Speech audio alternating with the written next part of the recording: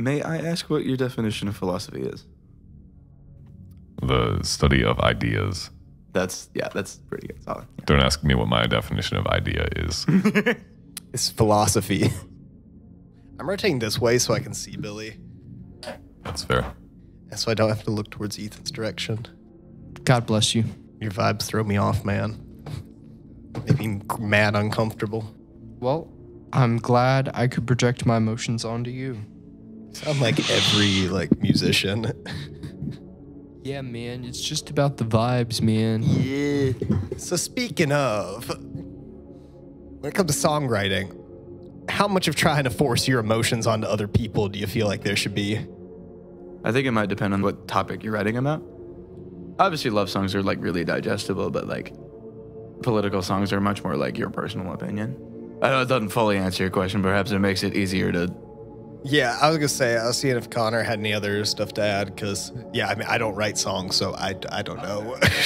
I got nothing to say on that. It's all wiggly air. It's all wiggly air.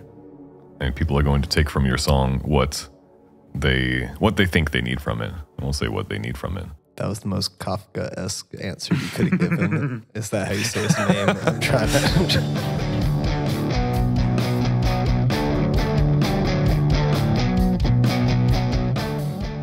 Welcome to the podcast, Billy O'Brien.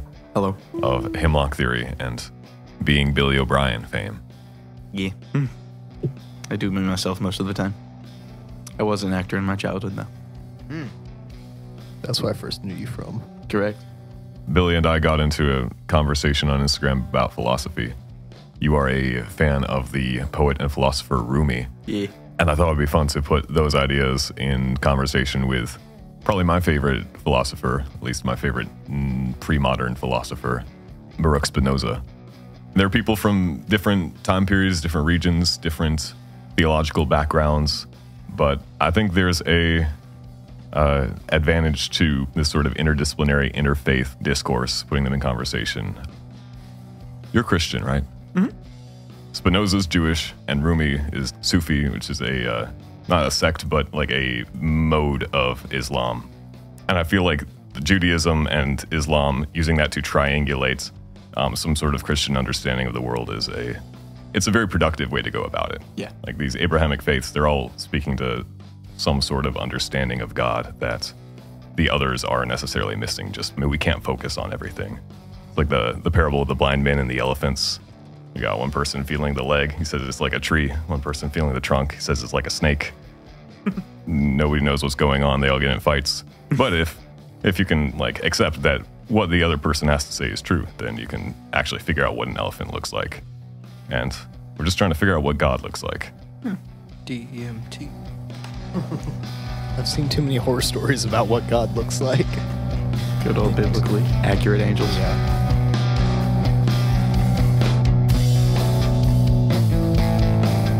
Yeah, I had not encountered anything about Rumi before talking to you.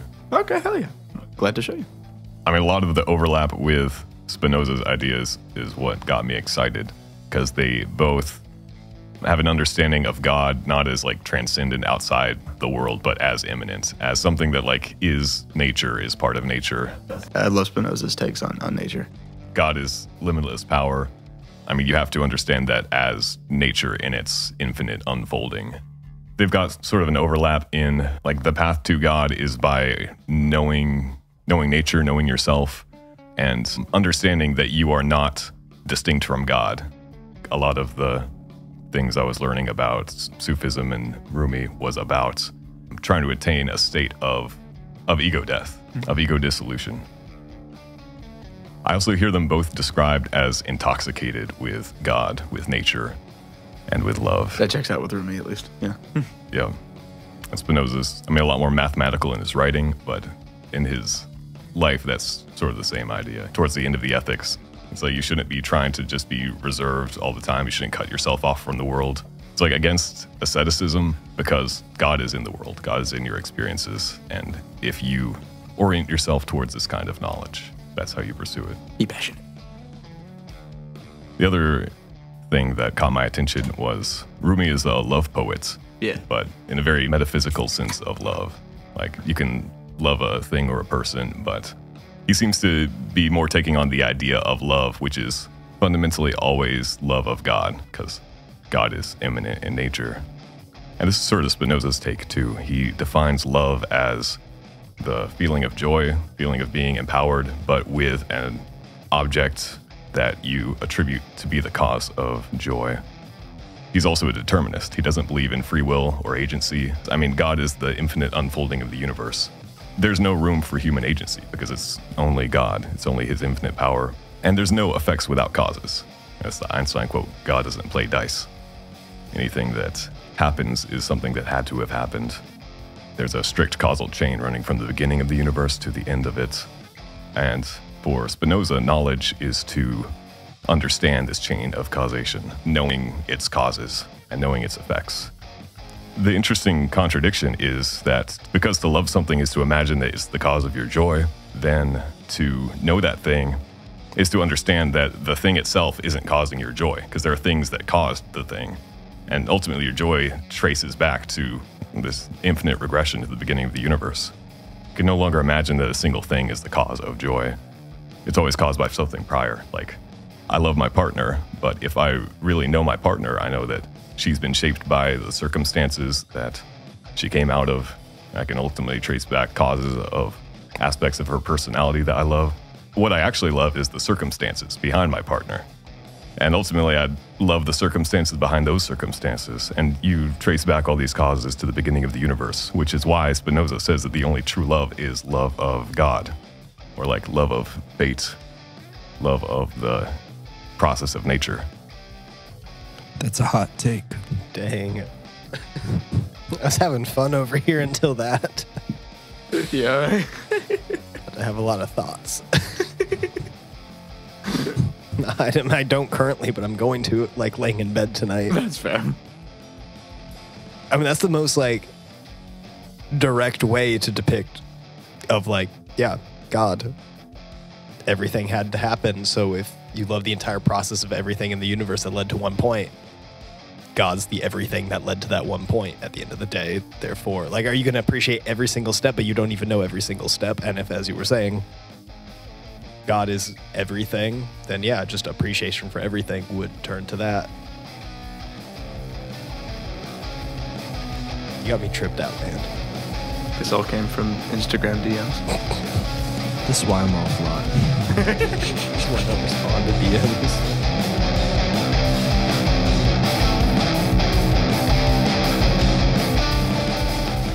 Does Spinoza have any takes on art and music in the way that Rumi has?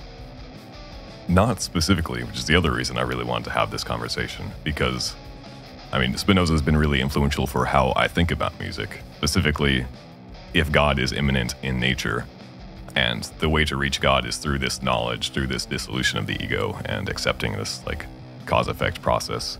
One way I feel that is through music as a de-individuating force. Loud, intense music, metal concerts, but also worship music is the same thing. Mm-hmm. You're letting music overpower you. It's like a weighted blanket. That's exactly it. It's why I get in fights with people at church about the music needs to be loud. If old people complain, then they don't know God. They heard about him but never met him. Exactly. You want to meet God. It's going to be scary. It's going to be intense. You need to let go of all these things that you've been trained to understand about yourself as distinct. A lot of what society is built around is getting us away from God. Because, I mean, the pure experience of God is lethal. That's kind of how the Bible frames it. You need to go through a cleansing process to even enter the temple. So it is scary. But music, it's sound shaking you internally. It's interrupting the distinction between outside and inside. And you really do feel yourself become part of pure substance, part of God in that moment. Yeah.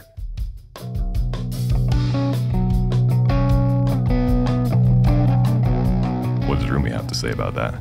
You basically just summed up what Rumi also says, like, yeah. Because I know in Sufism and in the sect that he inspired, there's a practice of sama. Mm-hmm. I think that's how it's pronounced, but it translates to something like listening. This is why I was asking about whirling dervishes. Yeah, I remember you talking about that, and Rumi's largely responsible for, not responsible, but influential in that department. Yeah. That's so cool. It's the dances that involve very large skirts. Yeah. A form of meditation and dance where you're like, I mean, spinning, whirling, but it's an active thing. You want to feel yourself as a process, as part of the Clockwork God. Spiritual movement. Exactly. I think there needs to be more physical worship in the world. Oh, absolutely. People need to move more in general. Yeah. Honestly. So I know the whole like standing up, like please stand, but like that's I feel like the weakest way if you can say it. I'm talking like, all right, y'all run a lap around the church for God, and then run or like let's do these monkey bars to I don't know. We doing calisthenics with Jesus. Exactly. Acrobatics for the Lord. Exactly. Dual flip. That's like all the Mormon jump ropers.